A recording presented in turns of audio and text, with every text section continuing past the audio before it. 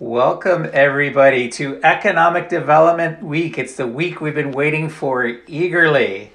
This is the ECDev Network, and I'm Dan Taylor. I'm going to pass it over to Bob to kick off our week of wonderful Clubhouse calls. Oh, there. Thank you, Dan. Sometimes my chubby fingers can't find that mute button. I'm so sorry. Thanks, Dan. I'm really excited to be here, and I'm so glad to have all of you here with us. My name is Bob Minhas. I'm one of the co-hosts today with Laura Fritz and Dan Taylor. You're in the Economic Development Room, and today we're going to talk about the topic of community building. Now, before we get right into the topic, I just want to set the room to make sure we're all on the same page. Welcome, Mark. Thank you for joining us. Now, just to let you guys know, this session is being recorded. Dan is amazing at leveraging it as a podcast, so it helps us reach more and more people, which is a wonderful thing. As I mentioned, the theme today under economic development is community building, and we'll get into really what that is for economic developers, but also community builders as well. My name is Bob Minhas. I help economic development teams build knowledge economies, and I'll let Dan and Lara do their intros when they're ready. Now, if you haven't already, we've sort of brought up some of the speakers on stage, but I always say the people on our stage are generally really smart people. So if you haven't already, be sure to check out their bio. I know Ryan is still filling his in, and make sure you follow them, because these are people we generally see in other clubhouse rooms sharing their wonderful knowledge and asking amazing questions. As we get going, guys, if you hear some things that really resonate with you, on the very bottom of the screen, you'll see a plus sign. That's the ping button. You can actually ping and invite colleagues and coworkers, or heck, even family and friends, to join us here in the room and join us in the discussion. The more we have, the more we love, because we love hearing you guys share as opposed to us doing all the sharing as well. Once you do jump on stage, just so you know, if you want to get on stage, on the very bottom you'll see a hand icon with a notepad. When you press that, that indicates you're raising your hand, and if you have a question or a comment or just want to share, press that button. That'll allow myself and Dan or Lara to bring you on stage. Now, keep in mind, as soon as we bring you on stage, your mic is going to be hot and live. So as soon as you jump on, just hit that mute button right away. Emily, great to see you. Great to see Emily here as well. And for those of you that are on stage, a few of you I know are a little bit newer. So here are a couple tips. If you hear something that you really resonate with, when you press your mute button super quick on and off, it indicates clapping. Now, if you popcorn your mute button, which basically means you slowly alternate it, that tells us that you have something you want to share, and that allows myself, Dan, and Lara to ensure that we give you space to be able to share what you'd like. And if you are going to share, it's really helpful for those in the rest of the room to just announce your name when you're done and say, "I'm done speaking." So once you've shared what you want to share, being able to say, "I'm Ryan and I'm done speaking." That ensures that someone else who wants to jump in has that perfect timing. If you haven't yet, be sure to follow the Economic Development Room itself. We're hosting a session every day this week at noon, except Friday. We're going to do it at 3 o'clock on Friday just to be different and to ensure that our friends in the Pacific Coast can jump in more easily. That's all I have to share about that. Now, before I jump into the first question, Lara and Dan, did you have anything you wanted to share before I jump in the first question? Maybe introduce yourself a little? Sure. Thanks, Bob. Yeah, I'm Dan Taylor, and I run economic development for the town of Innisfil, just north of Toronto. And I'm also a strategic advisor and guide to those in the economic development profession. I'm finding a lot of interest in, I do a lot of co creation on briefs and strategic planning where it's more tailored and customized, and there's some great interest in that. After Lara, and not to put Emily on the spot, but she's got some great background on our topic, so we'd love to engage her as well at some point in time. Bob, thank you. I'm done speaking. Thank you. I will definitely call in Emily first. Lara, please share a little bit about yourself, and then I'll jump right in. Hi, everyone. I'm Laura Fritz, and I have been in economic development for 25 years, having done everything in economic development from running a Main Street program to a large city department. And I am so excited about this topic today, and of course, very excited about Economic Development Week as I serve on the board of the International Economic Development Council. So thank you for everyone attending today. And Bob, I'll hand it back to you. I'm Laura Fritz and done speaking. Thank you, Lara. Just really quick, I wanted to welcome our newcomers here, Ebony, Jane, Daniel, and Carissa. Sue, great to see you again. Emily, if you're ready, I'd love to throw this topic to you, starting with the first question, just to help everyone get on the same page, which is, let's define what is community building. Or, Emily, how would you define community building? Yeah, thank you, Bob, and thank you, Dan and Laura, for hosting this. For context, everyone, my name is Emily Legal. I'm a graduate of the University of Iowa School of Urban and Regional Planning with a focus in economic development and then community development. And then I also serve as executive director for Northwest Illinois Economic Development in the Galena area. I just find community building and economic development, in this case, as empowering people and organizations to take on leadership roles and build a sense of community and connection and growth. And it's mostly just about empowerment for others, because in the end, one of the tenets is that we don't always know what's best for these people, and it's up to them to help decide and show them that they can decide what's best. That's a great distinction, Emily. Thank you for pointing that out. I'm going to double back over to Dan and Lara because I'd love to hear a Canadian and a U.S. perspective as well. Lara, can I come back to you and ask you, how do you define community building, maybe building off Emily's point or bringing your own point? Yeah, so, I really agree with Emily. But what I think is community building, people want to live in cool places. And as a result, it's everything we can do as economic development professionals to make sure that the community that we are doing our economic development work in is a place where employees want to live. So often I see economic development programs that are very singularly focused on the economic development piece, but we also need to be focusing on the community building itself to attract the workers. I'm Laura Fritz and I'm done speaking. That's a great addition. I love that extra part as well, Lara. Dan, from your perspective, how do you define community building? Yeah, so it's not that it's a tricky question, but it's fascinating. So I think community building is and absolutely has to be at the heart of economic development. When I heard Lara speak, it sort of brought me back to this idea that Richard Florida, taught us in the early 2000s about quality of place. And and and there's the trick is to straddle not only in your community building to build a wonderful quality of place for the employees and the employers, but also for the citizens, and to somehow stay true to the community. I've been in one community in particular where there's been dramatic change, and while I think it was relatively true, it was still a bit of a shock and a change. So to me, community building is absolutely engaging the community, having them be part of the process, help them guide the process.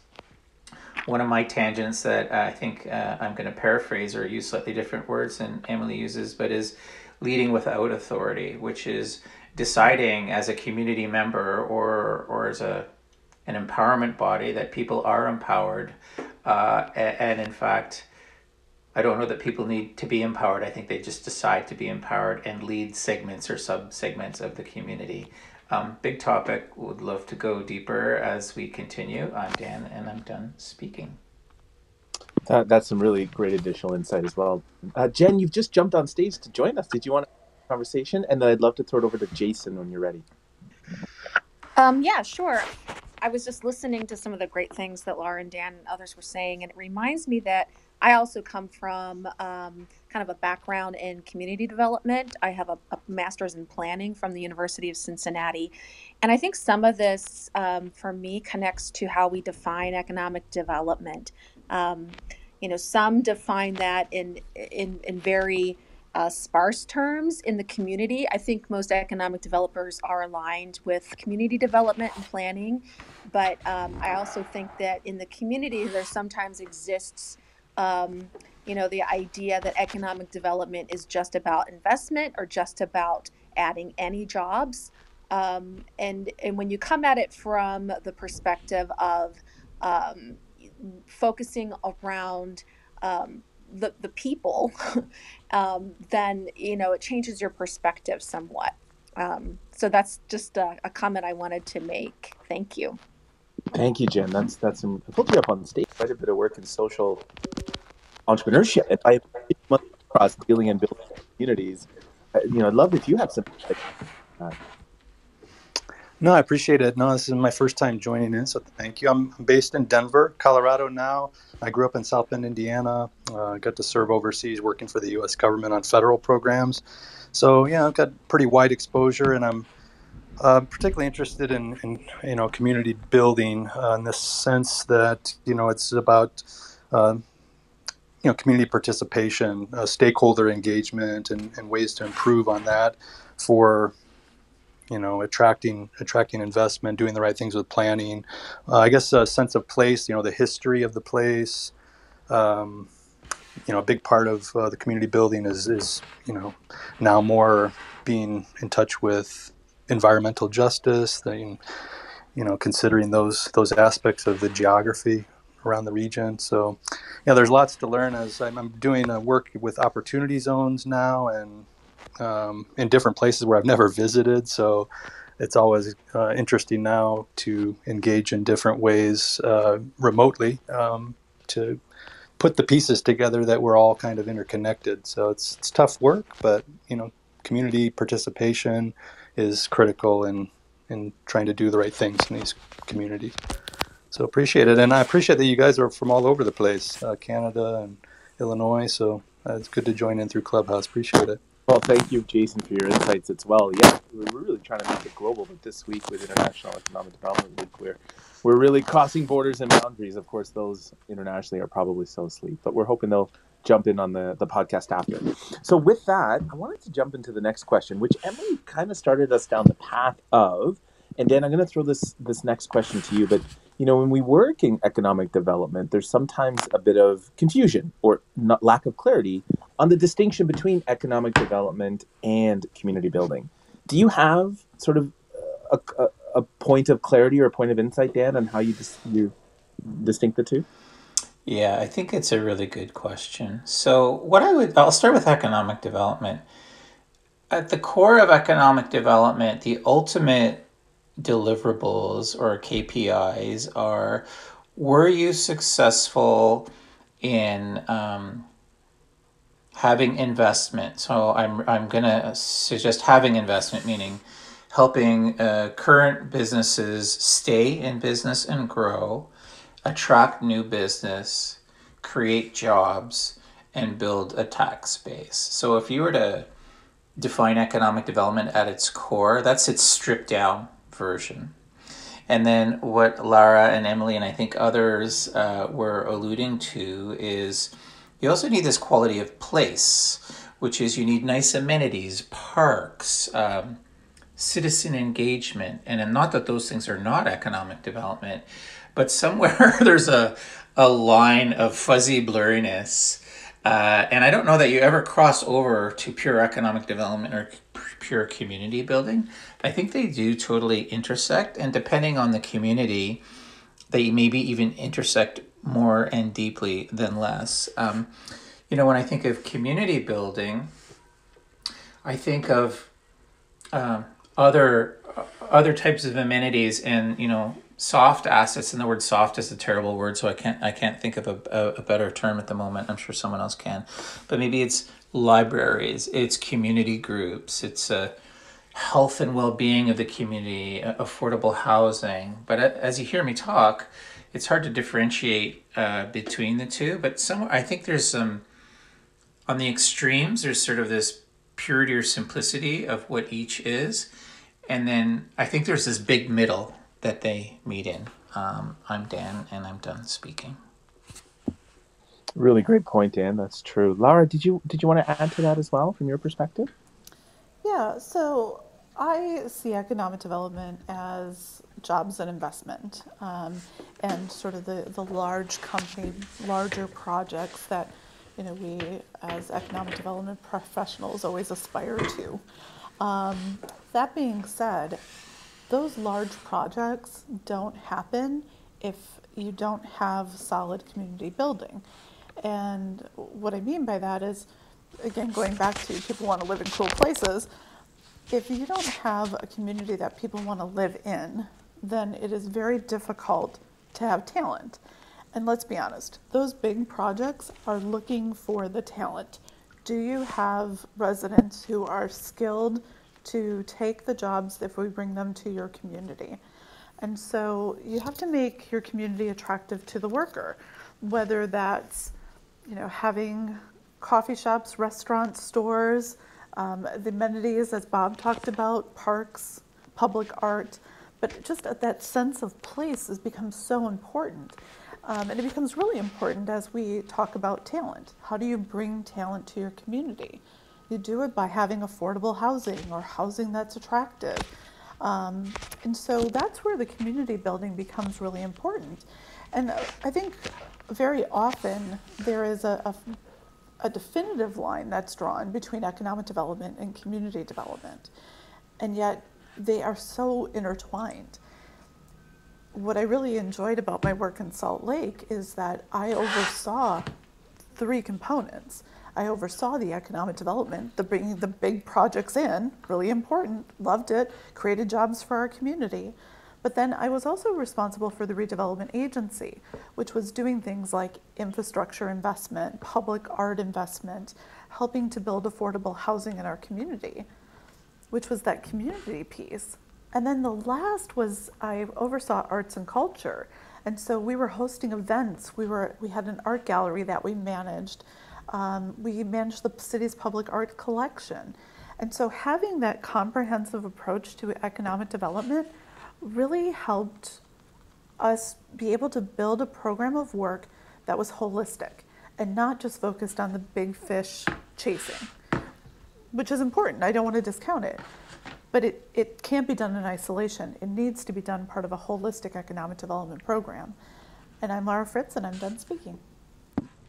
Laura, thank you. That's some really helpful insight as well. Sheena, I saw that you had your mic open. Did you want to contribute to the conversation? Yeah, absolutely. I love that you're an urban planner. I'm excited to hear your point of view from here as well. Yeah, I'm actually an urban planner. So I graduated from the University of Calgary, but my main focus is nighttime economies. I'm also a DJ, so I managed to kind of meld the two sort of cultural and urban planning aspects together in my business. And recently we've just kind of been talking about night economies and how it's very difficult to extricate money from the cultural value that it brings. And that's why a lot of people, I think, when it comes to community building, have kind of a problem understanding how they could both work together hand in hand. Just because a lot of times when arts programs are on the table or there's any sort of talk about expanding the nighttime economy, it's always just really at the end of the line, bottom line driven by dollars.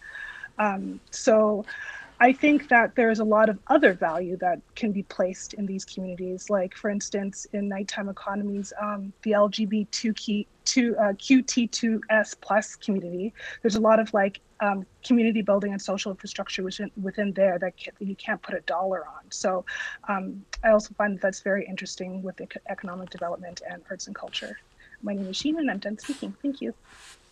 Sheena, that's a really great perspective. I don't think we've really had a discussion around those communities and economic development. Dan, did you want to add to the conversation? Yeah, thanks, Bob.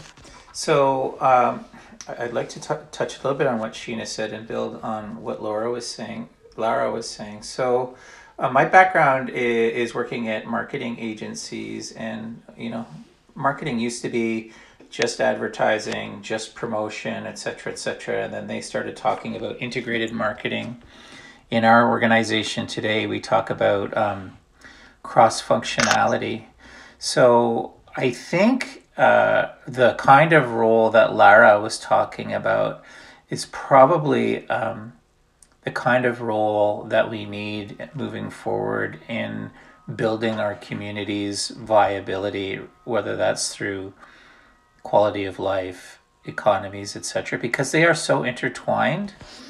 And it's almost like if you have too many titles, for lack of a better term, you're creating division versus unity. So I really like the idea that we look at growing a community holistically, and there are piece parts to that. There's the housing / quality of life. There's the arts and culture and the lifeblood and the vibrancy in the parks, and then there is the economy and the jobs, etc. And I want to touch a little bit on what Sheena was talking about. So I think, unfortunately, and I don't really know why, in Ontario, I've seen many stats about the value of culture, and the value is significant. Like it's not like single digit percentages. It's quite significant. And again, I go back to this term soft, and if anyone's got a better term, they got to help me out here. I think unfortunately, arts and culture is seen as a soft thing, but it's not soft. Lara pointed out that talent, right, is attracted to quality of place, which includes arts and vibrancy.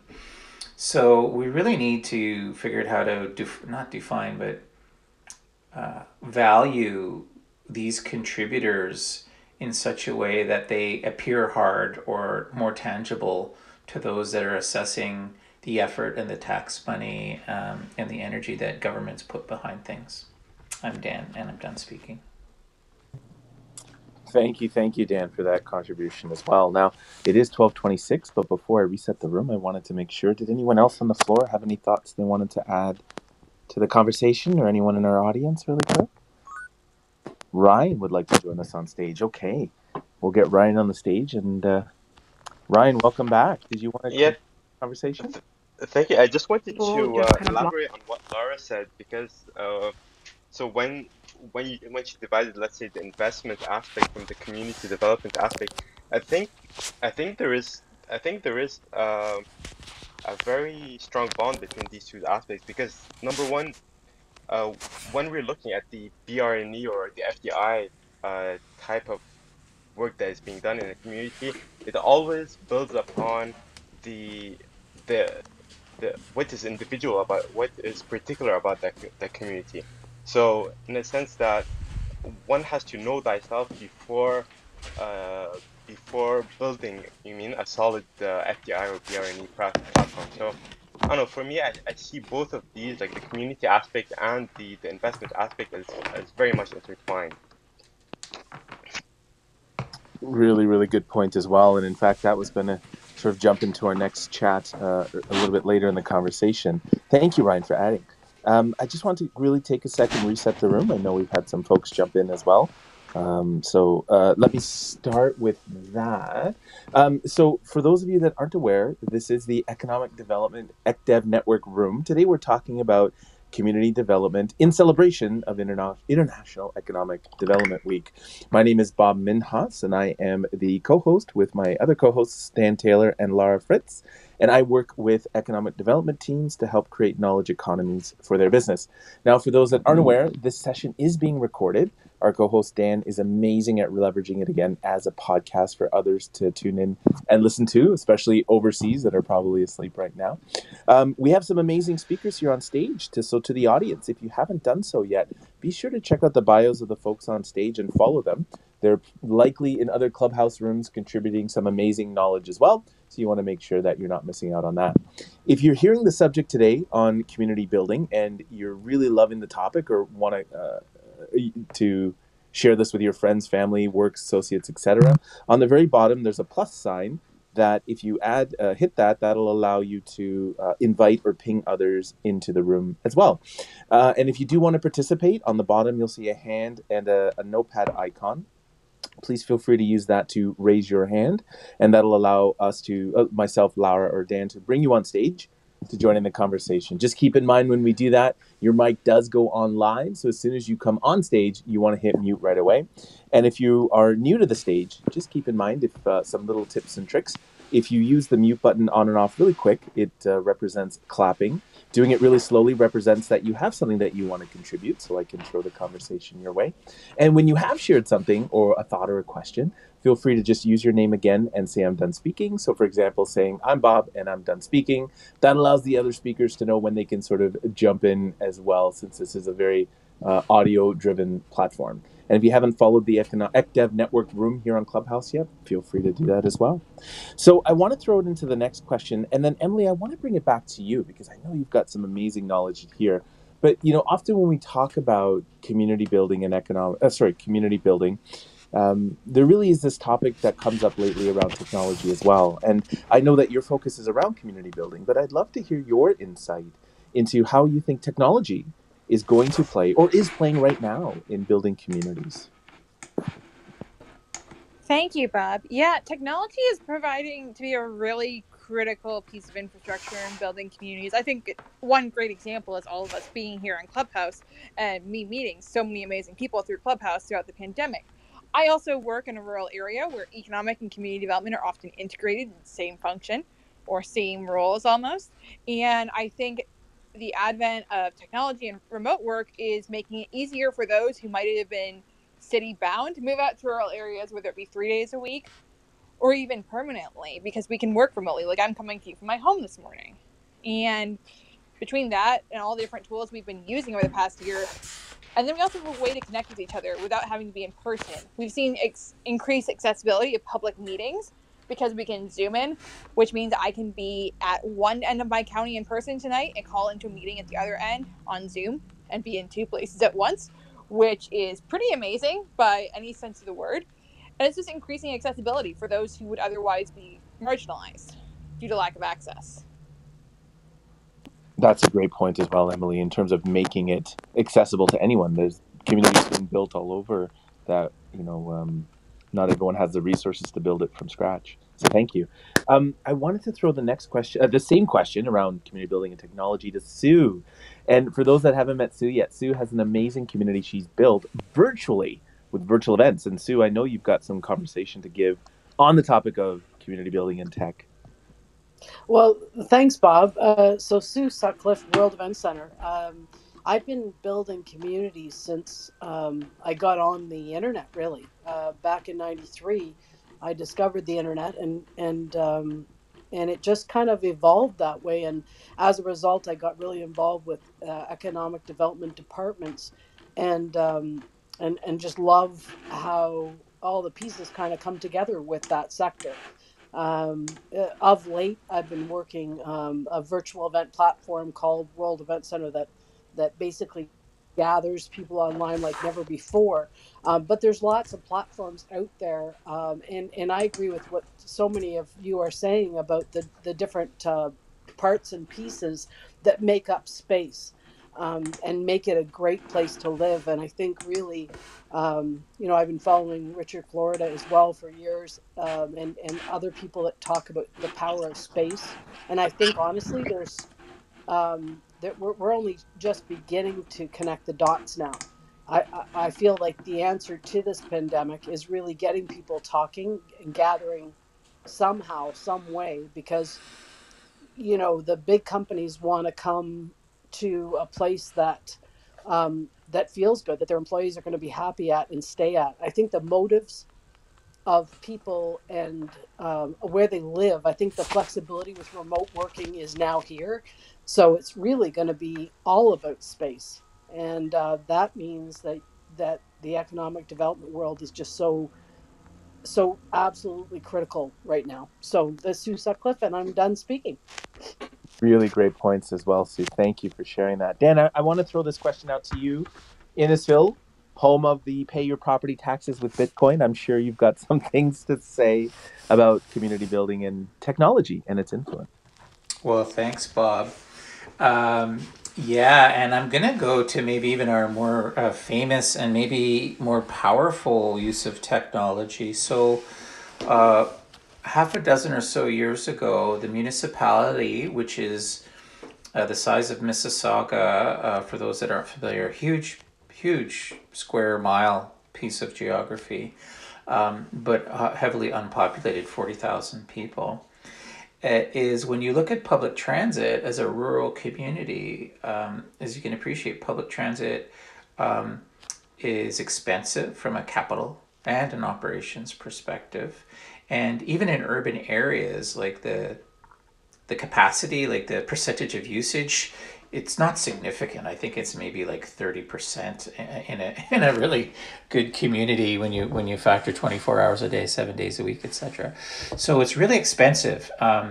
So our community decided to look at ride sharing as a way from which to offer public transit. And because Uber was already in the ride sharing business and arguably I'm going to oversimplify things with a flick of a few switches and a couple of engineers reprogramming things. You could modify their app, and that's exactly what happened. Is we created a Innisfil transit system. We brought Uber drivers to the community where there were none before, and we worked with Uber to create what we believe is the first ever, if not the first ever, rural transit system globally using Uber rideshare. And we, not unlike other transit systems, subsidize the rides. And then, as you can appreciate, we build data, so we understand where the point-to-point travel is, so that in the future we could decide, we could judge volumes, we could judge routes, and we could make other decisions on whether or not it made sense to create a hybrid model or move away from that model and invest in transit altogether. And the upfront investment was minimal, and in the time of a pandemic, because we pay per ride, because usage is low, unfortunately, but also our costs are low. So our costs only rise when usage rises. And when usage rises, it means people are using public transit, and it's building a case for other models. So it's a fascinating look at using technology that didn't exist even just a handful of years ago. I'm Dan, and I'm done speaking. Yeah, thank you, Dan. That's a really good point about interconnecting in rural communities. Obviously pre-COVID, there was something to be said about physically connecting with people. So that the idea of using Uber to fill that gap is wonderful. Laura, can I throw it to you? You've worked with a few different agencies in the US, and so when we talk about community building in tech, what's your thought? When I think about community building in tech, I really think about community engagement and how we engage our residents to be part of our economic development efforts. And there's communities across the U.S. that are doing some really cool things. For example, Seattle has an app that they've developed called Find and Fix It. So if you see a pothole, you take a photo of it, it sends it to Public Works. They can send somebody out to fix it. Boston has a 311 system where you can get information directly from the city about a question you have, regarding the city. And then, I think one of the ways that I really love to use technology in community engagement is through surveys. What better way to find out what people are thinking than to ask them? And so in Salt Lake City, we did a couple of different surveys. We did a survey of residents to understand what their priorities were. And then we used that data to increase the sales tax by 0.05% to fund four things that came out of the survey: affordable housing, public safety, infrastructure, and I think the fourth was parks, if memory serves me. So what a great way to get directly from the residents what they wanted to see their sales tax dollars being invested in. The other way that we used surveys was in business retention. Not only did we go out and meet with 250 companies over a 2-year period, but we also did an electronic survey. And then we utilized that survey data to help craft a plan of work for the department that really met the needs of our business community. And that's where we really realized that we needed to be more than just looking at the big projects. We also needed to be supporting our neighborhood businesses as well. And that really came out of the survey. The other piece that came out of that survey was the need for assistance with workforce. All of our companies were struggling with finding talent, and the state had amazing programs to support our local businesses, yet the business didn't know how to tap into them. So we brought a staff person in specifically to help make those connections, to help find talent within the community. So that's just one way that we use technology in Salt Lake City and some of the other communities in the country. I'm Laura Fritz, and I'm done speaking. Thank you, Laura. Some really interesting insights about technology actually influencing community building from that perspective for good. Really quick, I wanted to double back. Dan, did you want to add to? Yeah, thanks, Bob. The name of the company escapes me right now, but we're in discussions with a global software company, And what they do, I'm going to use layman's terms because it's the easiest way for me to explain it, is they are able to scan publicly available data on various social media platforms to get public opinion. So I think we're all familiar with Not in My Backyard and the greasy wheel, or the squeaky wheel gets the grease. So often in communities, there's a small handful of people that may have an opinion that can influence council or decision making. And this tool, and I believe I have it correct, ethically, so, not through breaking privacy laws, scans what's going on in Twitter and in Instagram and Facebook, etc., and is actually able to provide the temperature of the community on X, Y, and Z issues. So I think it's just another way of technology helping to serve the community better and inform better and help make better decision making because they can get a better read on the community itself. I'm Dan, and I'm done speaking. Thank you, Dan, for that ad as well. It's 12:41, so you know what? I'm going to move on to another question. Oh, Bob, can I just jump in? Please. Dan, was it Meltwater or Cision that you're talking to? Because those are kind of the two big ones that do the social media listening, so to speak. This one's out of Israel, and I'm not sure that those two names don't ring a bell, so maybe there's other great ones that I'm not aware of. Dan, Right. Okay. Sorry. Yeah. I have to unmute myself. I said this company that I'm referring to is out of Israel, and the two names that you're mentioning don't ring a bell. So I'm glad to hear that maybe there are others as well. Yeah. And then tomorrow we have for Economic Development Week a specific conversation about technology and economic development, and Steve Jast will be joining us from Gazelle AI. So that should be a great conversation about technology and economic development tomorrow at noon. I'm Laura Fritz, and I'm done speaking. Wonderful. I'm looking forward to that discussion as well, Laura. So 12:42, let me move on to our next question, which it sort of ties into our last conversation we had last week when we talked about financing. But when we get into community building, and I'm sure many of you have worked with community groups that may struggle for funding or to really figure out how to make their organization financially applicable. So, I'd love to hear some advice or some tips or some best practices on what you've seen in terms of community groups creating funding models. And I think Lara had an example earlier in the call, but I'm actually going to throw this one over to Brandon. And I know he's not expecting it, but I know from experience that groups in culture and tourism often face this challenge is, how are we building our communities around something and how are we funding it? Brandon, would you feel comfortable jumping in on that conversation? I definitely feel comfortable. I was like, you know what? I'm looking forward to hearing some responses on this. And then all of a sudden the throw came. Good morning, everyone. Sorry, apology for being late. That big day for us. We're actually launching a new merchandise line for Durham Tourism. So we've got a new product line that features, we've got 22 different icons for various municipalities, hamlets, or towns, and it's going great. But I've seen a lot of innovation in ways that community groups, and sometimes it's hard, especially as being in government organizations, and sometimes we're not always able to fund community groups that are also receiving funding from other revenue streams, or funding from our government organization could actually impact any grants that they're able to receive. So you have to be mindful.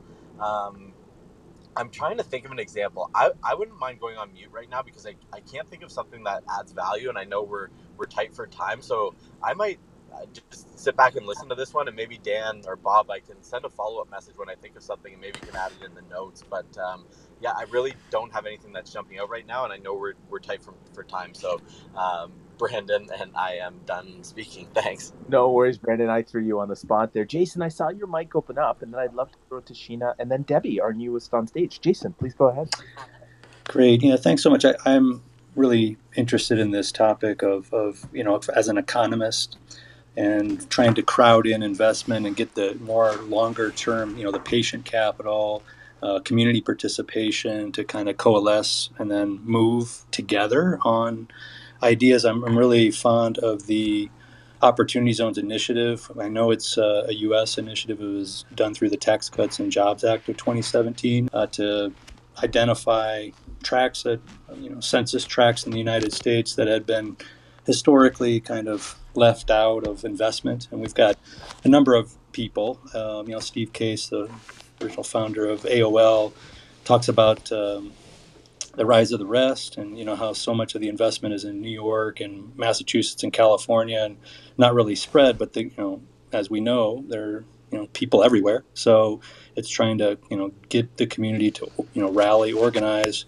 around the most important projects and topics, and then bring investment in. And this Opportunity Zones initiative, if you it gives tax incentives to for capital gains, so your traditional kind of Wall Street capital gains, or if you sold assets at any other assets, if you invest them in these so-called opportunity zones, these tracts, and you hold the money longer, 5, 7, 10 years, you get tax advantages, including if you hold it for 10 years, you don't pay any tax on the appreciation of that investment if you held it for 10 years and it's appreciated.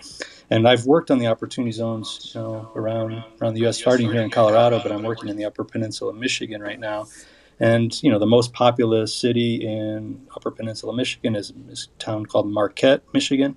And I've just really seen them come together in just I would say 6 to 9 months, when they really weren't looking at this opportunity zones as a possibility or much value or to having confidence in it, to really kind of organizing around it with their community development financial institutions, and then getting their state, and then reaching up to the federal government to get more and more people rallied to bring investments in for what they would like to do.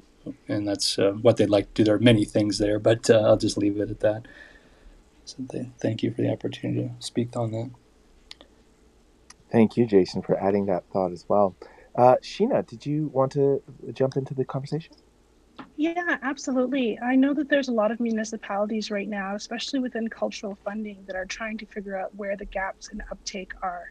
And when they've looked at it, they've discovered a couple of things. A lot of it is just lack of knowledge about these different programs and funding that's available, and just the inability to be able to access the funding because of certain barriers or restrictions. So for instance, the city of Vancouver has just recently released a music fund that allows individuals and collectives to apply that don't have business numbers, because they're realizing that people didn't have these business numbers, and it was stopping them from applying for these funding. Another one, just finding out where these programs are. I have a friend who runs a nonprofit, and she specifically goes out to the community and reaches key stakeholders in the community to let them know about these granting programs. And then she goes ahead and then she tries to teach them different ways to be able to access the funding, kind of like the tips and tricks. And she's also been kind of employed by a municipality to do this, to let the community know. My name is Sheena, and that's it for me. Thank you. I love that, Sheena. Those are some really great programs that we could look at emulating for sure. Debbie, you joined us on stage some time ago. I'm sorry. I wanted to come around and welcome you to the stage and ask if you wanted to add to the conversation. Hi, thanks for having me. Sorry, I was also late. It's been a day. But yeah, I'm Debbie. I run Shenandoah Community Capital Fund. We're an entrepreneur support organization servicing the Shenandoah Valley. And one of the ways that we've been able to generate funding for the region in terms of ESOs is back in 2019, our operating budget was $135,000, and for this upcoming fiscal year, it's $775,000. That growth is specifically attributed to our transition from Main Street and lifestyle business support to really looking at the ecosystem holistically. And so what we've done is positioned ourselves as one of the lead conveners of the ecosystem that can create additional on-ramps for other programs. So we launched the first accelerator incubator for the region with the hope that more accelerators and incubators will come to our region and get started and going. And so creating these spaces for this innovation to happen and creating these on-ramps and serving as this ecosystem builder and lean convener for the region has allowed us to grow exponentially and find additional funding opportunities, because it has now led us to be a region-wide organization that actively collaborates with all the other partners in the region. And so now that helps us funnel money to our partners, as well as find funding for ourselves to maintain the entrepreneurial ecosystem builders that we have. We have 2 with that title. And then we have a couple other staffers on board to help with the storytelling and other initiatives that we do across the region. So we specifically attribute that growth to really transitioning to an entrepreneur-led economic development region, and working to bring our municipalities and other partners to the table and get the attention of the state. Thank you, Debbie. I got to ask you if you could repeat one thing. You said something that was so, I loved it. You said Main Street support and... Main Street and lifestyle support. So there's an amazing amount of organizations in our region that will do business model or business plan development, from the SBDCs to other small businesses that are doing that type of support, as well as the lifestyle consultant and things like that. So we have these really robust organizations, from Main Street organizations and economic development offices to the SBDCs, already doing that work. What we found when we did a gap analysis is there's very little support for scalable businesses and innovation around business models. So when we started leaning into that work, it allowed us to look at the ecosystem holistically and really find out, okay, well, we don't have to duplicate what the SBDC is doing. We don't have to duplicate what the other economic development offices are doing. We can move into this role to hopefully create more interest around this area and start to grow this area of our ecosystem. So once we started getting out of the mindset that we had been in for a very long time, it allowed us to grow exponentially and very quickly. Thank you for that clarification. Yeah, that really caught my attention. Thank you. So just to reiterate the question, because we've had a couple people join us, including Jimmy on stage. And Jimmy, I wanted to throw this question to you. Emily, did you want to add to the conversation? I like what Debbie is just said about not duplicating efforts. In my area, we've seen a lot of chambers combined with EDOs just because of convenience. And I'm noticing like a lot of people doing essentially the same thing, especially in times when funding is scarce and hard to come by, with municipal budgets being stretched by the pandemic. I think one piece of advice I would give to community building groups is first see who's already doing what you're doing, that you don't need to start your own thing, and see what other groups you can partner with.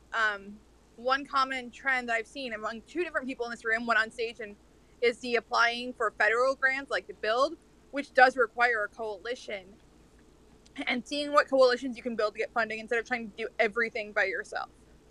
It's absolutely critical to work with partners to get funding, especially when the partners have staff or know-how in managing state or federal grants, which can be a pain to report on.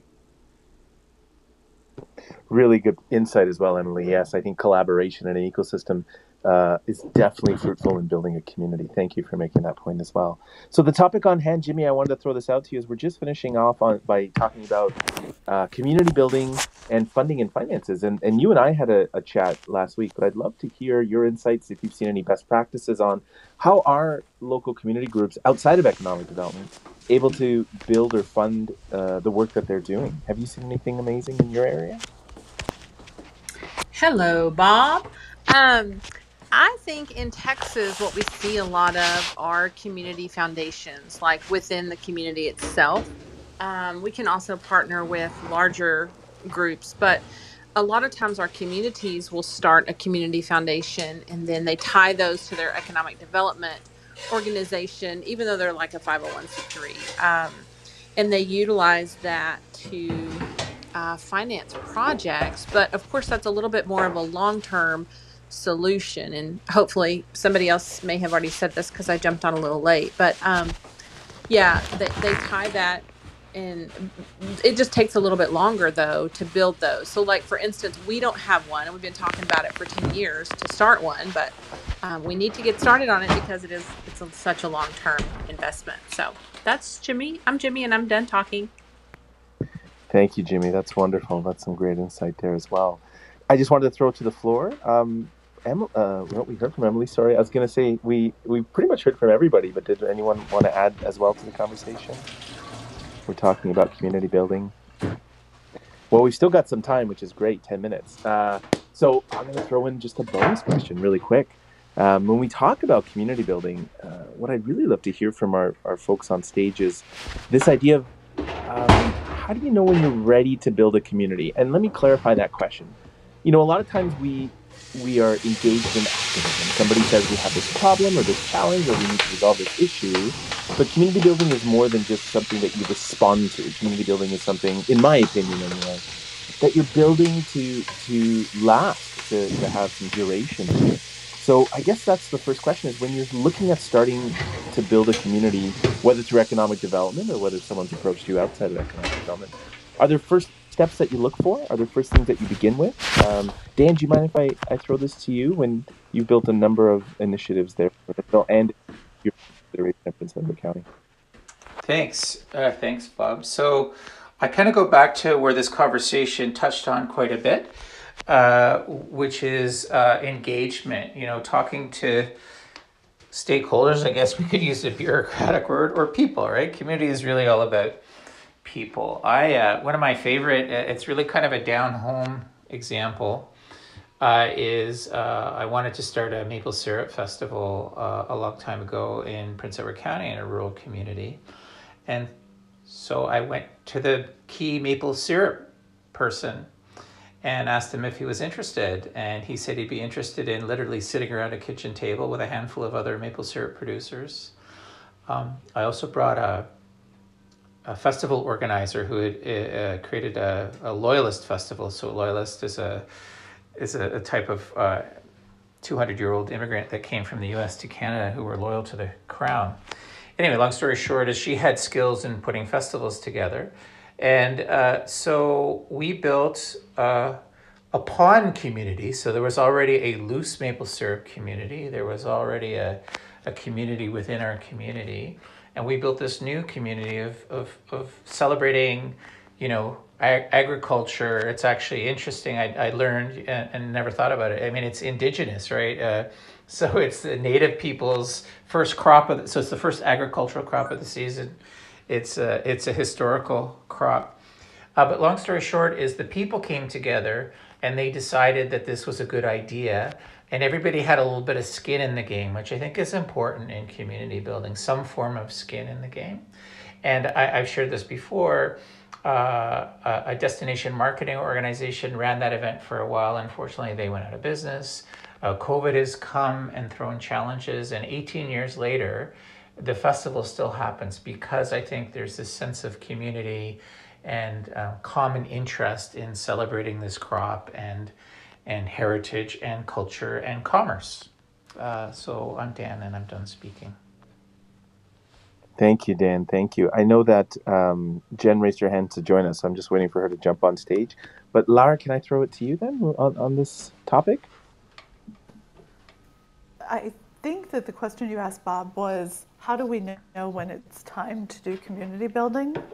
Yes. So how do we know when, If you have to ask when it's time, you're already too late. Oh. I think that it's important to always be thinking about how you're building your community, whether we're doing that by working with stores and restaurants or we're looking at cluster development to continue to grow an industry sector in our community.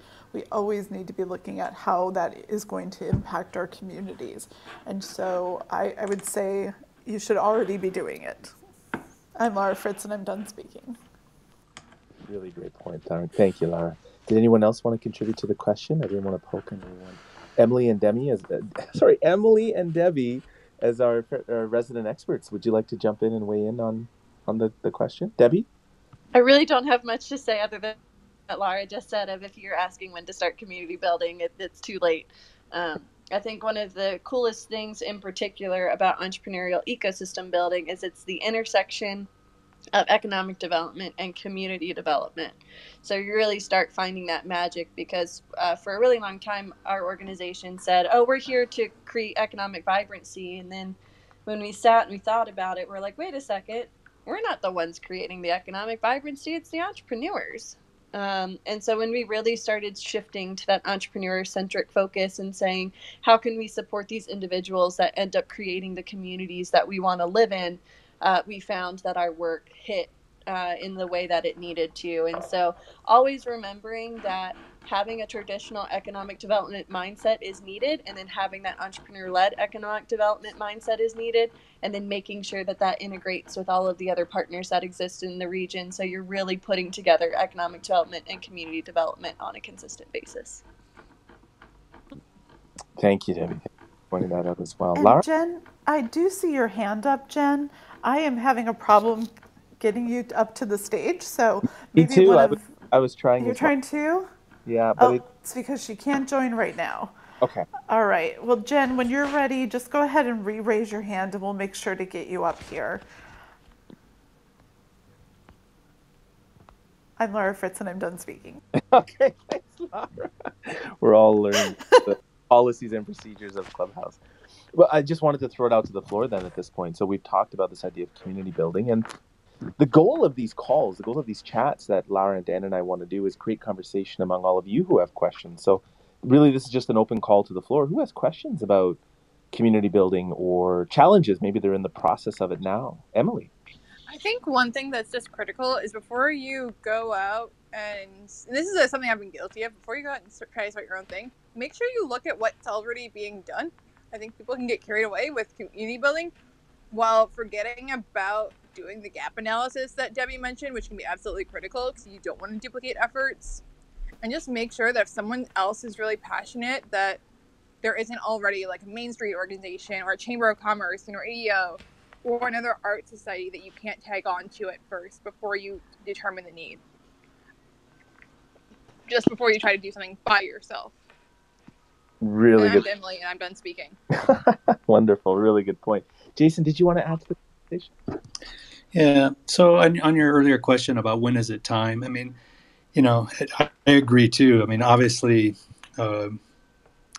it's always time, but there's also this issue of the right sized community or the particular project that you're working on, because sometimes you do believe that what you're doing is the right thing to do, but it's just a dead end street for it could be the municipal government or the city council specifically, or some thing. And so I'm just kind of curious. I just throw this out there too. I mean, it's much easier. Like I said, I'm working with a small community in Marquette. I mean, small 21,000 population, Upper Peninsula, but I'm based in Denver. I mean, these are totally different worlds. I worked in Johannesburg, where it's and a whole other element of trying to get something done. So you have to pick your spots, and so I'm just I can sympathize with your question, Bob, and I mean it resonates with me. Is like sometimes you just can't do what is the right thing to do, so you go find somewhere else to do it if you have the opportunity to do that with different communities. So I'm just curious from the panel about size of community as part of the community building effort. Great question. Thank you, Jason. So the question here on the floor to the group here, if I understood it correctly, Jason, was, when you're looking at an urban center and a rural center, how does that influence community building? Is that fair? Did I get that right, Jason? Yeah, and it could be particular to what you're trying to accomplish, as not everything is the same. But yeah. Thank you. Lara, can I include you in that conversation? Sure. So I really love this question, Jason, because there really are sort of different levels of effort, I think, that come with community engagement as part of our economic development efforts. If you think about rural communities, smaller communities, it feels like there's a larger opportunity for people to be engaged in the economic development work we do. Where I think at a larger community, to get to almost that street level takes a lot of staff effort and a lot of street time. But thank goodness for technology, that's definitely helping to bridge that gap where people have new ways to become engaged thanks to technology. But I would say that I have seen huge levels of interest in economic development projects, from both running a Main Street program, which has rural ties, and people can feel the impact at a Main Street program almost instantaneously, and so I think they have a residents have an opportunity to become more engaged in that effort.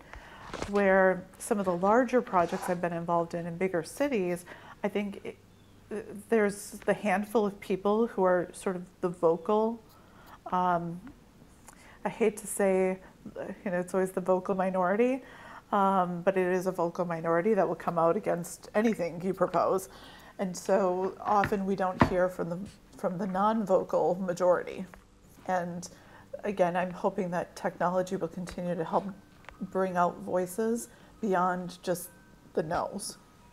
And I'm Laura Fritz, and I'm done speaking. Thank you, Laura, for that insight as well. Nigel's just joined us on stage. Nigel, did you want to add to the conversation as well? Hi, how you doing, Bob? Hello, Clubhouse members.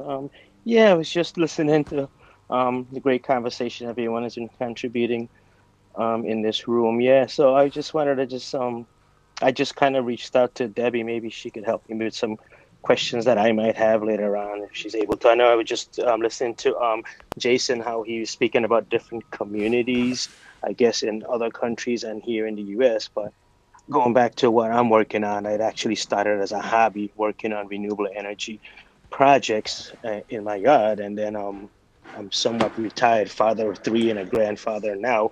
So I'm just pretty much stuck between a rock and a hard place to try and scale out the project that I'm working on with grandchildren, COVID, and not being able to, how should I say, where I'm at in New York, you really can't scale out a project that I'm working on like this.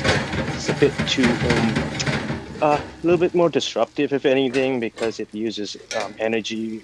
It produces energy with a gravity-based system, as this picture shows. It was a little prototype that I had to knock down before the COVID or during COVID, because we lost the lease on the property. But yeah. So I was just wondering, Jason, how did you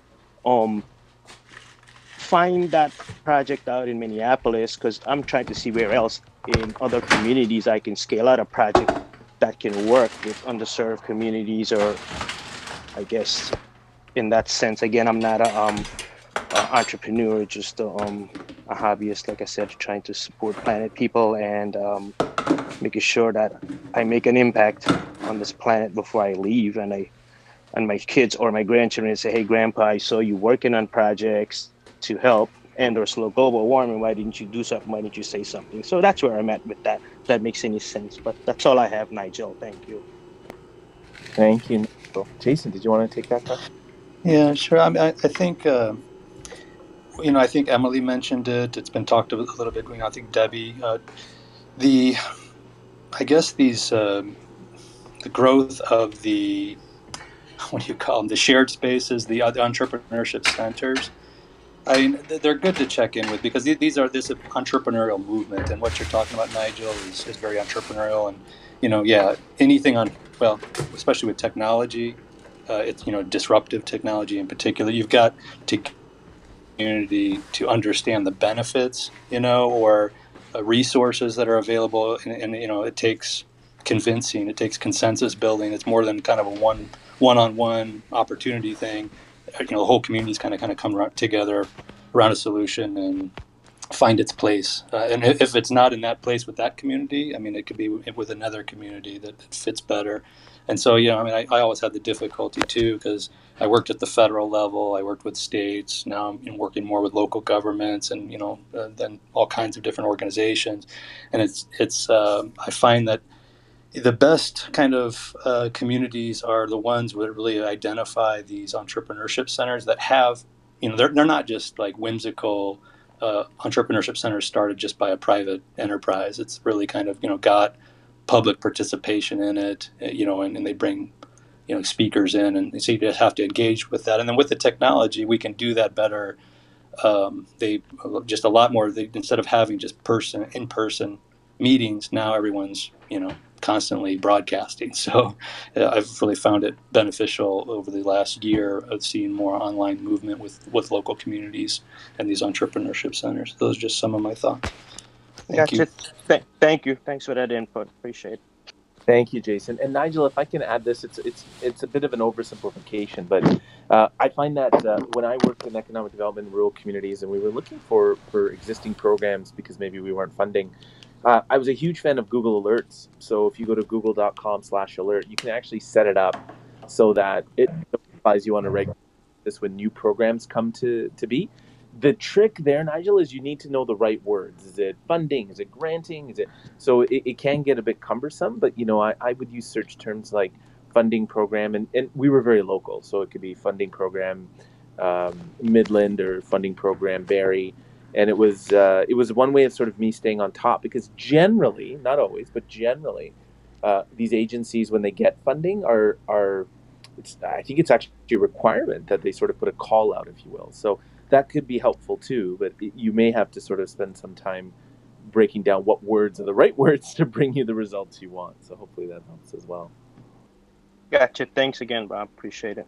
My pleasure, Nigel. My pleasure. Throwing it back out to the floor again.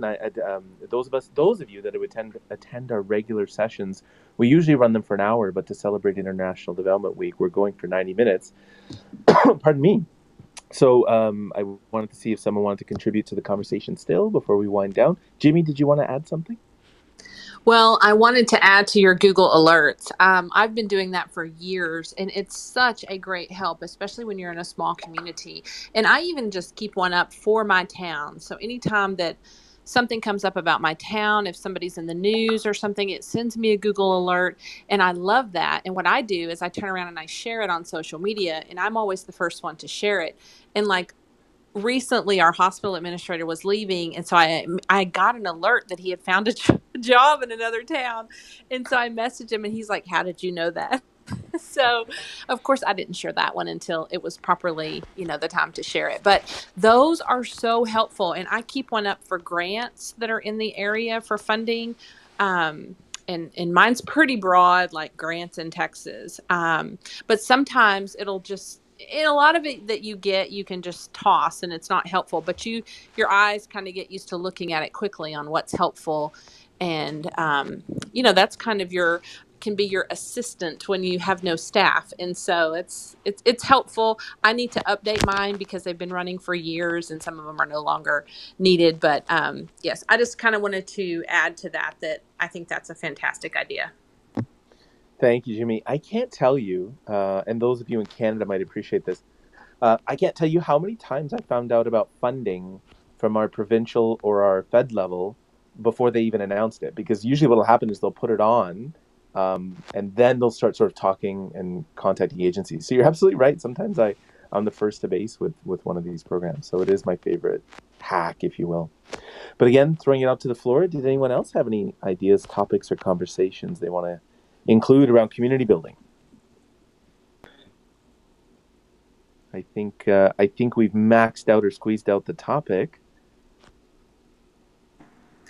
I will add one more thing on community building, and if somebody's already said this, stop me. But one of the best ways that I have found, and y'all are going to laugh at this, but in my community, I have a lady that she's kind of a mover and a shaker, and bringing her into my fold was the best thing that I've ever done. Like she grew up here. She has, let's see, she crosses all different socioeconomic backgrounds, and she reaches a lot of people, and it really amazes me. So I can tell her something and it is on the wire. She can get that information out, the correct information, because a lot of times in small communities, it's the wrong information. So if you can find that person in your town, that is one of the fast ways to community building and making change and getting things done. Because I can't reach the people that she can reach, and she can do it fast. So it's kind of that's another really good hack. So you got to find that person in your community. That's a really, really good point. I think in marketing we talk about influencers, but there are such things as local community influencers. And I know in many rural communities, it's generally the person that has been in that community for a long time, and they're very active civically, but they're also very active in nonprofits. So I love that. That's a really great piece of advice as well, Jimmy. Thank you. How's everyone else doing on the topic? Maybe what I'll do at this point is, Laura, can I throw it to you to ask, I think we're winding down now. What's our topic for tomorrow? What are we going to be chatting about tomorrow at 12 noon Eastern? Yes, so tomorrow I'm really excited that Stephen Jast will be joining us. Many of you probably know Stephen from Canada. Stephen has been involved in economic development for a long time. He is the president of Research on Investment, and he is also the president and CEO of Gazelle AI, which is a new tool, a relatively new tool in economic development. And he's going to come and talk about how technology is changing our field. So I'm really excited to have him join us tomorrow at noon. And make sure that you're putting noon every day this week, except for Friday, which will be 3 p.m., because we have incredible speakers coming up this week. We have Chris Lloyd, who is a site selector, is going to come and talk to you about what do site selectors really need from economic developers. And on Friday at 3, I'm so excited, we have Jeff Finkel, the head of the International Economic Development Council, joining us to talk about putting the I, the international, in the International Economic Development Council. And you're going to learn about all the great stuff that he's doing in Canada and Mexico. So if you have friends who you think should be involved in Clubhouse, please make sure that you're linking them to our room. And thanks so much, Bob, for having me give those promos. Totally my pleasure. Thank you, Lara. And then just a reminder, as you are inviting people, as Lara had mentioned, Clubhouse is now on the Android app. It is a limited distribution. So if you have a coworker that says, oh, I've got an Android phone, please have them private message myself or Dan, and we can look at how we can arrange an invite for them. They're a little bit hard to come by, but we'll make it work. Thank you. Dan, any final thoughts before we end the room to the conversation? Thanks, Bob. No, I just wanted to mostly thank everybody for a great, engaging conversation. I feel we're so fortunate to have such participation, and I think more than the points I'm going to make, the two thoughts that I want to leave us with is, one is this idea of integration or integrated thinking or holistic thinking, that there's a huge fuzzy line in the middle between economic development and community development. So I think we should focus mostly on the fuzzy line part, or the connective tissue. And then the other thing that really jumped out at me is, when is it the right time to do community building? And I guess the answer was now or yesterday, depending on the issue. So I guess there's never a bad time, and there's almost always a good time. I'm Dan, and I'm done speaking. Thank you, Dan, for that insight as well. So on that point, I look forward to seeing all of you tomorrow at noon. And again, if you have any associates, friends, or colleagues that could benefit from joining us in the discussion, we would love to have them for sure. Thank you, everyone, for contributing your time and your thoughts and knowledge to this call. And we'll see you all tomorrow at noon. Thanks. Bye-bye.